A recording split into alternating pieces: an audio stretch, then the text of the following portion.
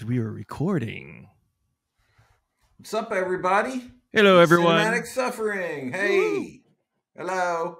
We're back. We are indeed. Tonight we are digging in to Beyond the Gates. Sorry, I initiated too much fog. Fog, right. Yeah, Beyond the Gates. If you saw our watch along, you'll know that we barely paid attention to it, but nonetheless, we did derive some meaning or understanding from it, so we'll discuss. Some deep emotional meaning. Yeah. Yes. The film was released in 2016. It's a magnum opus. Directed by Jackson Stewart and written by Jackson Stewart and Stephen Scarlatta. It stars Graham Skipper, Chase Williamson, Bria Grant, Jesse Merlin, and the incomparable Barbara Crampton. Hell yeah. Let's watch the theatrical trailer real quick. For people on YouTube, you'll be able to see this, but if you're listening to the podcast, just imagine the trailer by the sounds you'll hear. Don't close your eyes because you're probably driving. I don't remember that last part being in the actual movie. I was about to say there's some things in there that kind of surprised me a little bit, and we put the B-roll in the trailer. What's the big whip? This is one of those things where, first of all, they said the writing on it, for the exclamations from the reviews was fun and hilarious, and I was just wondering, did these people watch the movie? What about it was fun and hilarious? Yeah, it was, like I was probably more frustrated with it in certain ways as we were watching it than on thinking back on it. I'm probably a little bit more forgiving having sat with it a minute, but yeah. No, I totally agree. In fact, I was thinking about that today before we're heading into the podcast here, that maybe we're a little bit harsh going into it, and we certainly made that known through the watch through. But after letting it simmer for a couple of days, because when did we watch it, on Friday? It's been a couple of days. So yeah, we had the weekend to really absorb what we saw. I mean, I don't apologize for my initial reaction because it did have some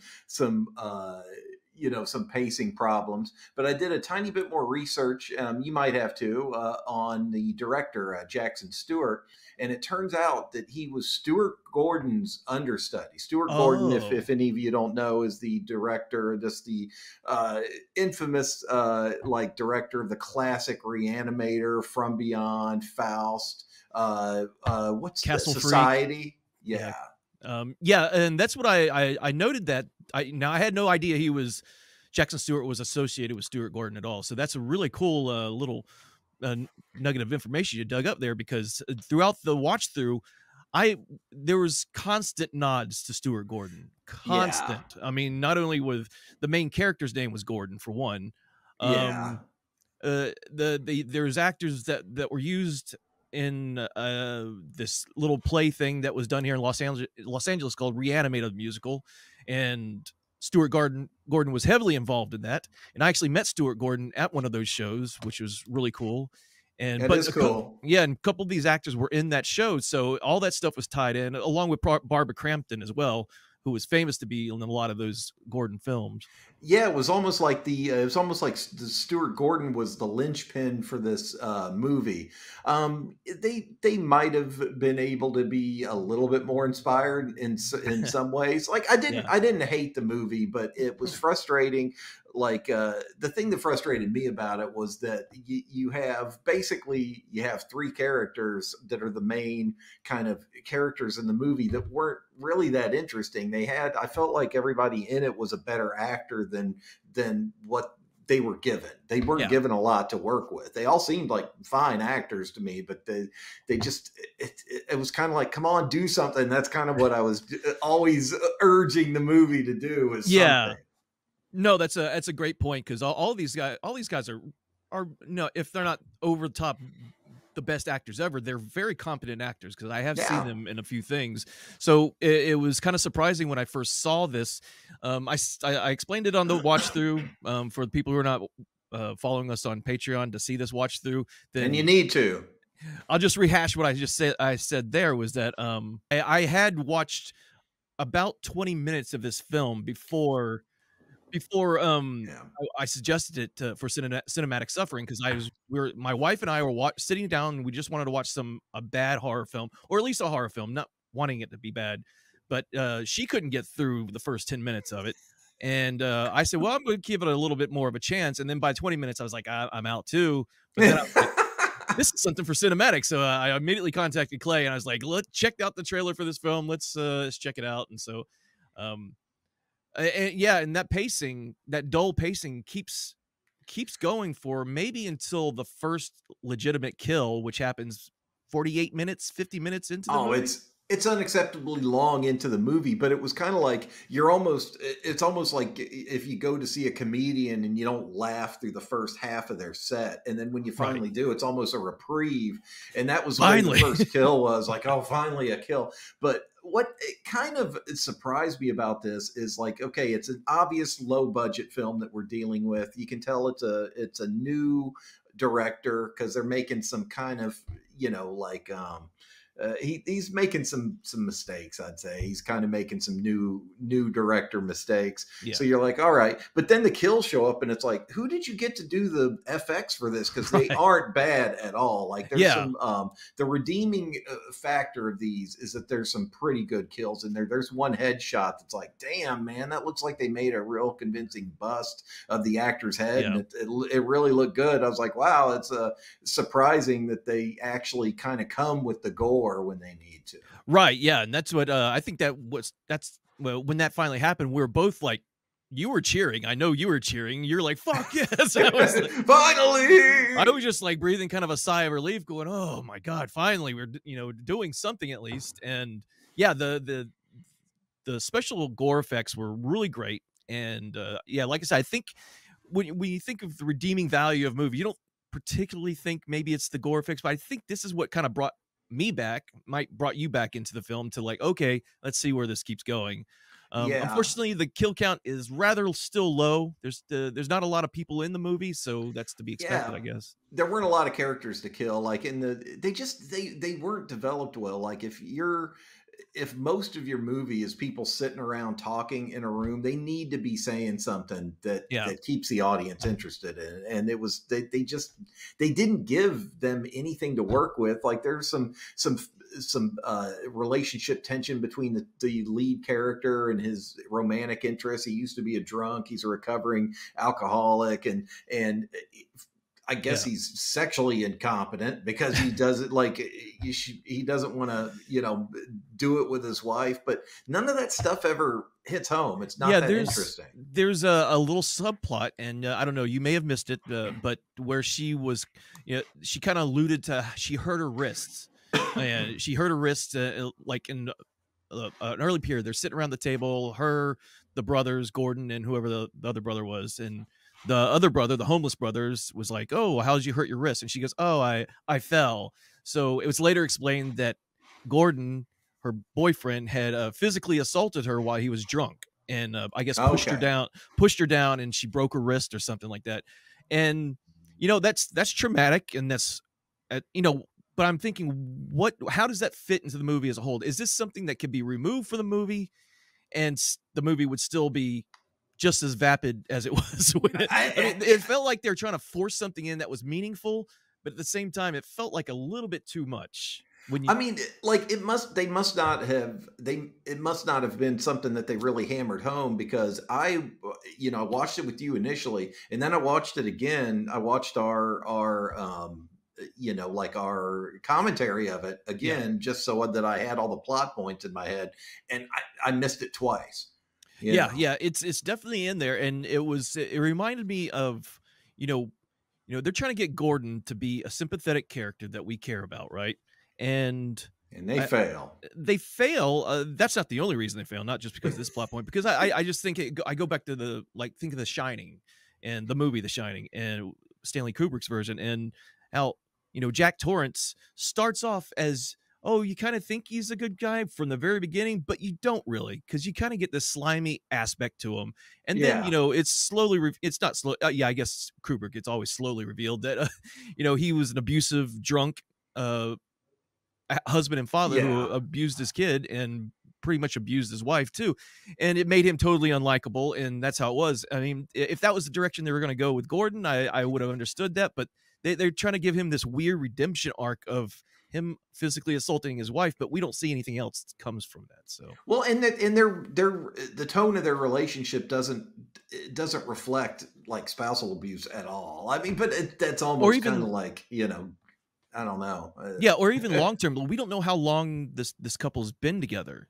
They don't tell us. They don't tell No. us, right? And we don't, and it's just still a girlfriend and boyfriend situation. They're not married. No, I don't think so. They Yeah, never mentioned, no one's ever introduced as their spouse. So, right. So it's just like kind of some of these weird, small, minor choices. You know, it's like, why not make them married? Why not make them a long time married couple that by long time maybe they've been married 5 years, and yeah.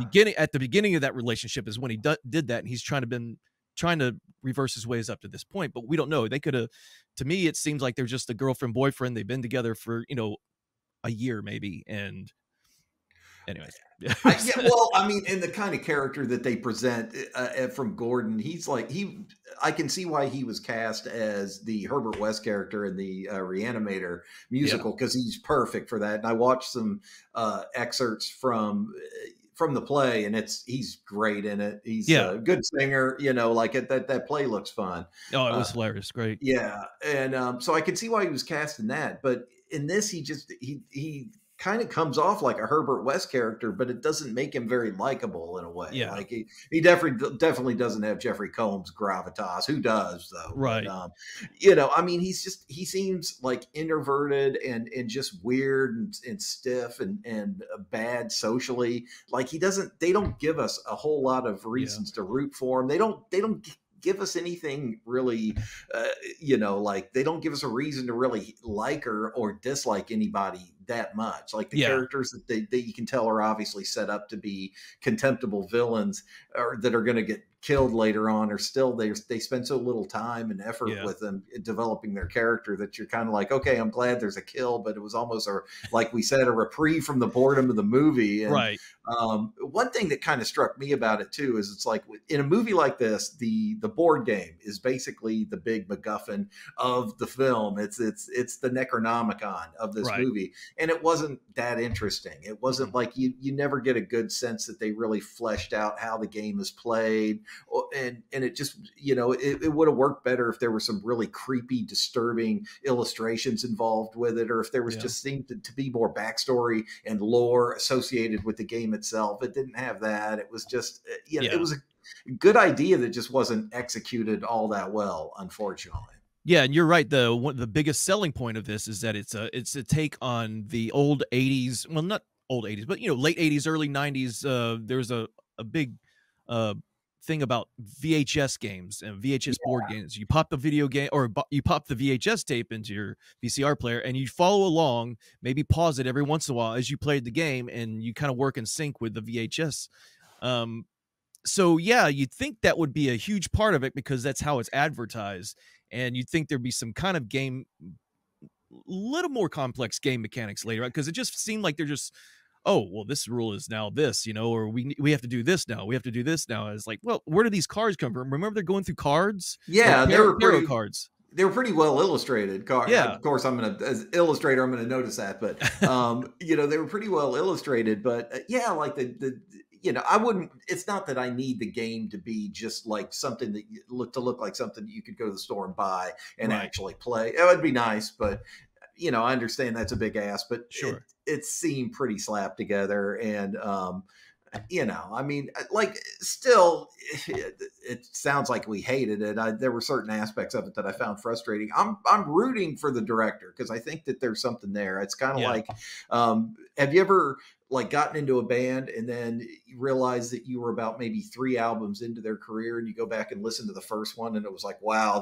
they've come a long way. This yeah, feels like his first EP. It feels like there's something there. He's got I think he's got a lot of potential, but he yeah. needs to work on characters that we can get into, or just kind of make it so absurd and ridiculous. Maybe make it just an outright comedy that to keep you Right. invested in the people on the screen. Hmm. If you're spending that much time with them not getting killed, they need to be doing something there. I think that's why a lot of directors in the 80s kind of leaned on a lot of nudity Yeah, yeah. and Yeah, I crass mean, humor. yeah, and if he was gonna be taking from those things, he should have gone all in. I think you mentioned comedy, where this film really wanted to play up some of the comedic aspects of it, but they fell flat a couple of times. I could sometimes it was kind of funny to see the two brothers interact with each other, doing the awkward hugs where they didn't know whether to give a hug or to shake their hand, and then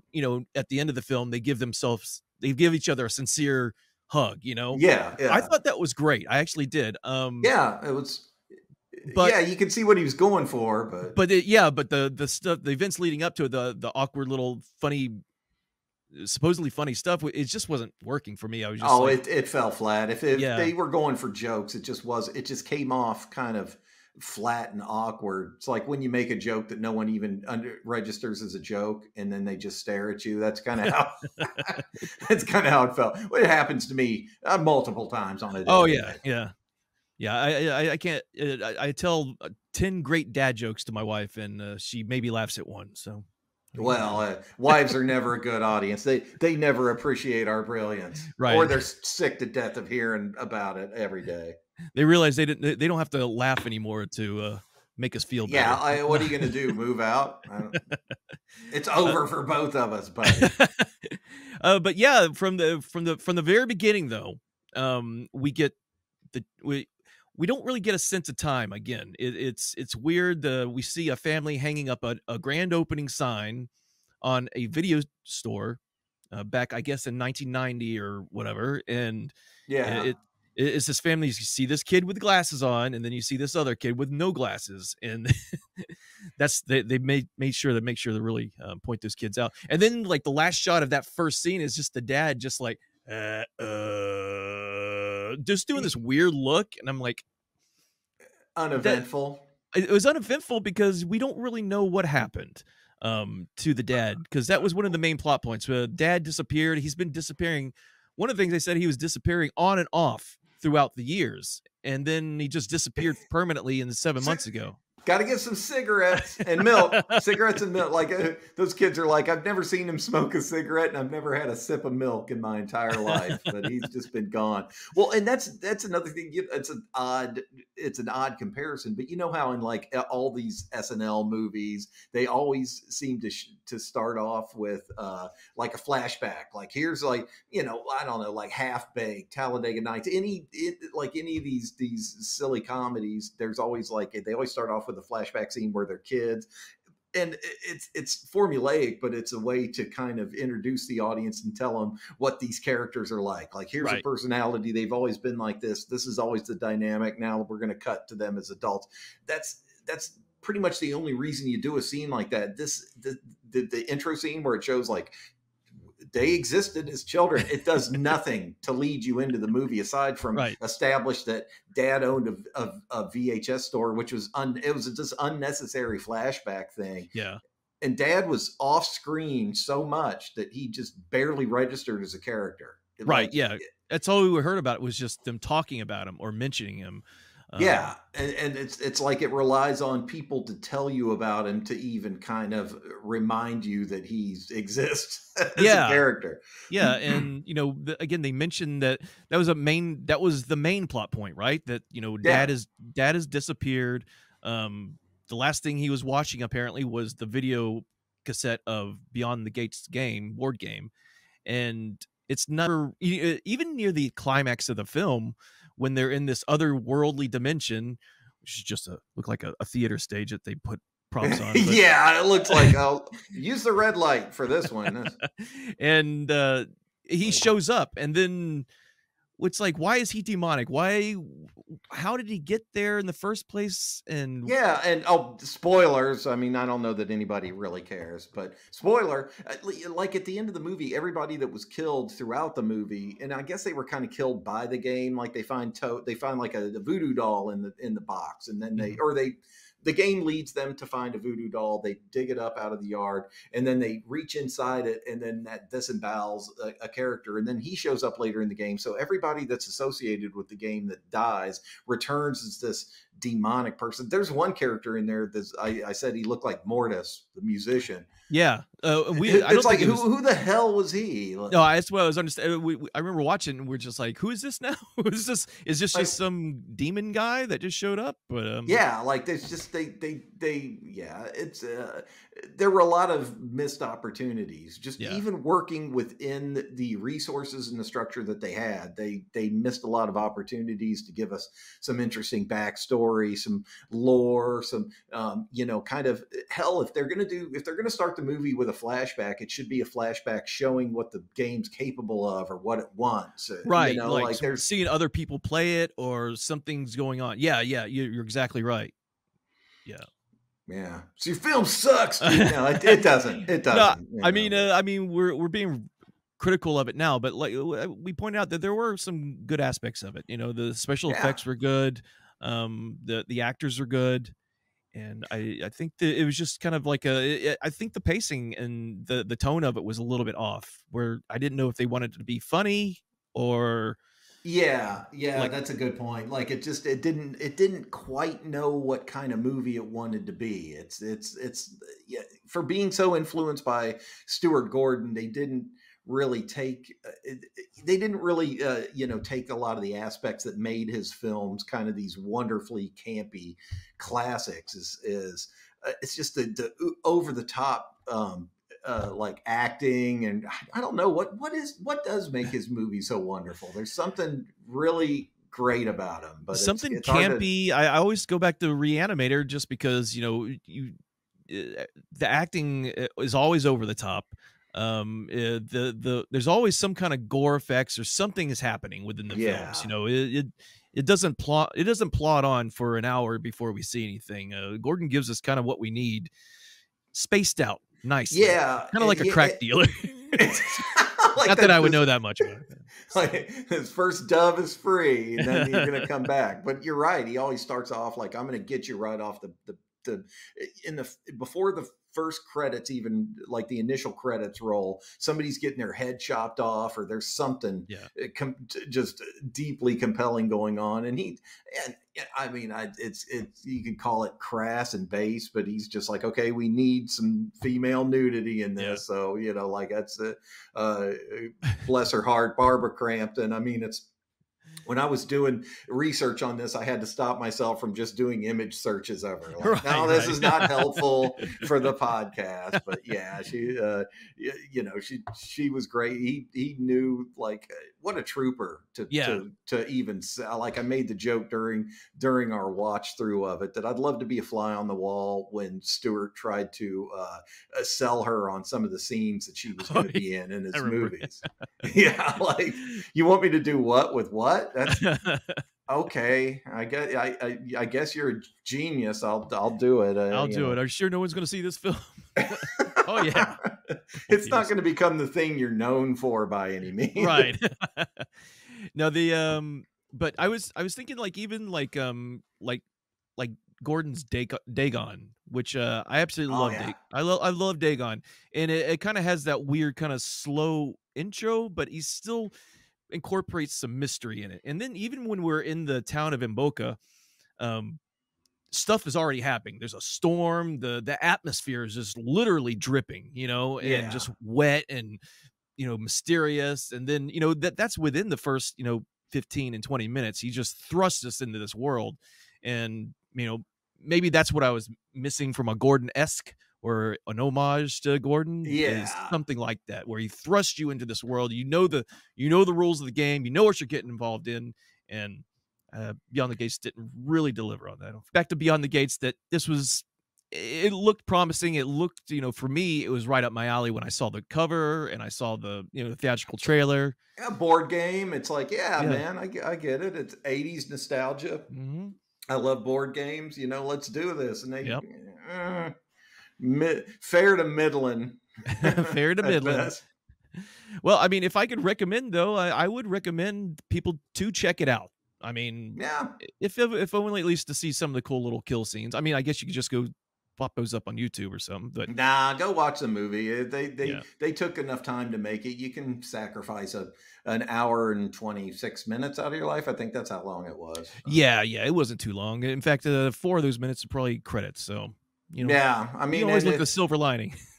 if anything, watch it with us. Watch us make fun of it, Yeah. and until we get bombarded with the inevitable cease and desist orders. Stop doing that.